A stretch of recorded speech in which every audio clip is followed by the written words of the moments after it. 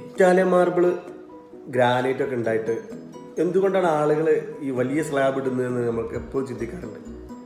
പക്ഷേ അത് ഇട്ട് കഴിഞ്ഞിട്ടുള്ളൊരു വ്യൂ കാണണം.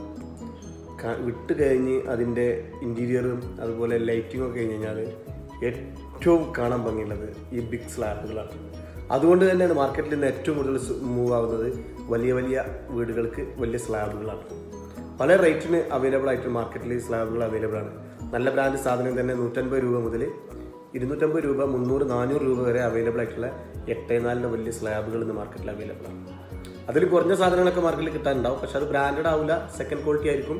പിന്നെ ഇതൊക്കെ എന്ന് പറഞ്ഞാൽ അതിൻ്റെ കിലൻ എന്ന് പറയുന്ന ചൂളയിൽ ഇത് അതിൻ്റെ 1400 ഡിഗ്രി സെൽഷ്യസിൽ ചൂടാക്കിയിട്ടാണ് വരുന്നത്.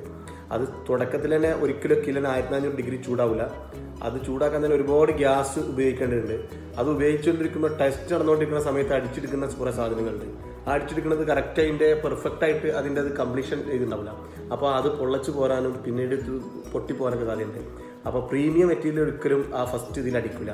അതിലവർ ടെസ്റ്റിന് അടിക്കുന്ന സാധനം ഒരിക്കലും വേസ്റ്റാക്കി വേസ്റ്റ് ആക്കില്ല. അതുകൊണ്ട് തന്നെ അത് പാക്കൊക്കെ ചെയ്തിട്ട് വേറെ ബ്രൗൺ പേപ്പറോ വൈറ്റിലോ ഒക്കെ പേരൊന്നും ഇല്ലാതെ പാക്ക് ചെയ്തിട്ട് ഈ ഏജൻറ്റുമാർക്ക് സെയിൽ ചെയ്യും. അതാണ് മാർക്കറ്റിൽ വളരെ ചെറിയ റേറ്റിൽ കിട്ടുന്ന സെക്കൻഡ് ക്വാളിറ്റി എന്നൊക്കെ പറയുന്ന സ്ലാബുകൾ. അത് 70 രൂപ 80 രൂപ ഒക്കെ മാർക്കറ്റിൽ കിട്ടും. പക്ഷേ അതിന് ലൈഫില്ല. 70 രൂപക്കൊക്കെ അത്രയും വലിയ സ്ലാബ് ഇടുന്നവന് ഏറ്റവും ബെറ്റർ പ്രീമിയം ക്വാളിറ്റി ബ്രാൻഡ് സാധനം 4x2 അല്ലെങ്കിൽ 1600 800 ആ റേറ്റിന് കിട്ടും. അത് ഇടുക നല്ലത്. എന്തിനാണ് നമ്മളെ വീട്ടിലേക്ക് ഒരു സെക്കൻഡ് ഹാൻഡ് സാധനം ഇടുന്നത്? അപ്പോൾ എന്തൊക്കെ പറഞ്ഞാലും ഇത് വിരിച്ചത് കാണാൻ വളരെ മനോഹരമാണ്. ഞാൻ കൺസ്ട്രക്ഷൻ നടക്കുന്ന ഒരു വീട്ടിൽ പോയപ്പോൾ കംപ്ലീഷൻ കഴിഞ്ഞിട്ടില്ല, വെറും പണി നടന്നുകൊണ്ടിരിക്കുകയാണ്. ഇനി പെയിൻറ്റിൻ്റെ കുട്ടിപ്പണിയൊക്കെ ബാക്കിയുണ്ട്, ഇൻറ്റീരിയറൊക്കെ ബാക്കിയുണ്ട്. പക്ഷേ അപ്പോൾ പോലും അത് കണ്ടപ്പോൾ ഒരു വ്യൂ കണ്ടിട്ട് ഞാനൊരു വീഡിയോ എടുത്തിട്ടുണ്ട്. നിങ്ങൾക്ക് ഉപകാരപ്പെടും. അത് ഇടാൻ താല്പര്യപ്പെടുന്ന ആളുകൾക്കൊരു ഉപകാരമാവട്ടെ എന്ന് കരുതിയിട്ടാണ്.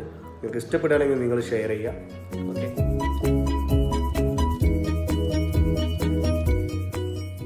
വിരിച്ചു കഴിഞ്ഞാൽ കാണുന്ന ഈ അപാരമായ ഈ വിഷ്വലാണ് തന്നെ, അല്ലെങ്കിൽ ഈ ആംബിയൻസ് തന്നെയാണ് ഈ ബിഗ് സ്ലാബിലേക്ക് ആളുകൾ മാറാൻ കാരണം.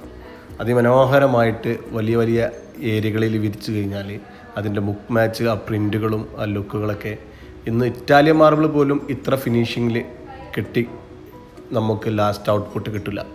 അതിലൊക്കെ ഫില്ലിംഗ് ഒക്കെ ഉണ്ടായതുകൊണ്ട് തന്നെ കുറച്ച് കഴിഞ്ഞാൽ ആ ഫില്ലിംഗ് അടർന്നു പോരുകയും ഇതേപോലത്തെ ഒരു ഗ്ലേസിങ് അതിനുണ്ടാവില്ല. അതാണ് ഇന്ന് ആളുകൾ ഏറ്റവും കൂടുതൽ സ്ലാബുകൾ തിരഞ്ഞെടുക്കാൻ കാരണം. ഇതിൻ്റെ വ്യൂവും ആംബിയൻസും ഇതാണ്. ഇത് വലിയ സ്ലാബാണ് എന്ന് കരുതി സ്പേസർ ഇടാതെയും വിരിക്കാൻ പറ്റും. കാരണം ഇതാണ് ഫ്ലെക്സിബിളാണ് സ്ലാബ്. അതുകൊണ്ട് തന്നെ സ്പേസർ ഇടാതെ മനോഹരമായിട്ട് ഇതേപോലെ ബുക്ക് മാച്ചായിട്ട് ചെയ്യാൻ പറ്റും എന്നുള്ളതാണ് ബിഗ് സ്ലാബ് വീടൊരുക്കുന്ന വലിയ വലിയ വീടൊരുക്കുന്നവർക്ക് ഇന്നും പ്രിയപ്പെട്ടതായി മാറാൻ കാരണം. ഒരേ ഷീറ്റ് ഒരേപോലെ വിശാലമായ ഡൈനിങ് ഹാളിലും ബെഡ്റൂമിലൊക്കെ പരന്ന് കിടക്കുന്നത് കാണാൻ തന്നെ ഒരു ഭംഗിയാണ്. അതാണ് ഈ സ്ലാബിൻ്റെ ഏറ്റവും വലിയ പ്രത്യേകത. അതിമനോഹരമായ ഒരു കൺസ്ട്രക്ഷൻ നടക്കുന്ന വീട്ടിലാണിത്. ഇതിൻ്റെ ബാക്കിയുള്ള ലൈറ്റിങ്സും മറ്റെല്ലാം കൂടെ വരുമ്പോൾ ഇതിൻ്റെ ആംബിയൻസ് എത്രത്തോളം എന്ന് കാണുന്നവർക്ക് മനസ്സിലാവും. ആ ജനലൊക്കെയാണ് അതിൽ കാണുന്നത് പ്രതിബിംബമായിട്ട്. അത്രയ്ക്ക് ഗ്ലാസ് പോളിഷാണിത്. ഒന്നും ചെയ്യാനില്ല. കൺസ്ട്രക്ഷൻ നടക്കുന്ന സമയത്ത് എടുത്ത വീഡിയോ ആണ്. ഇത് മനോഹരമായിട്ട് ചെയ്തിട്ടുണ്ട്.